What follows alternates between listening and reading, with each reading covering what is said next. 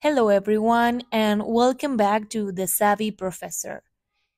In today's video, we're going to learn how to fix 5G Wi-Fi not showing on PS5.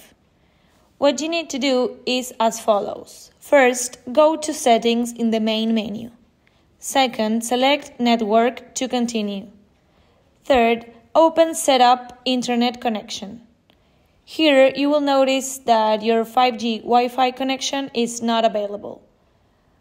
So, after that, go to Networks Found. Then, click the option buttons on your home network. Then, go to Wi-Fi frequency bands. Finally, select the 5G option.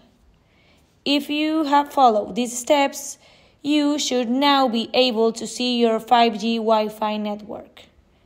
If you enjoyed the video, give it a like and subscribe to the channel.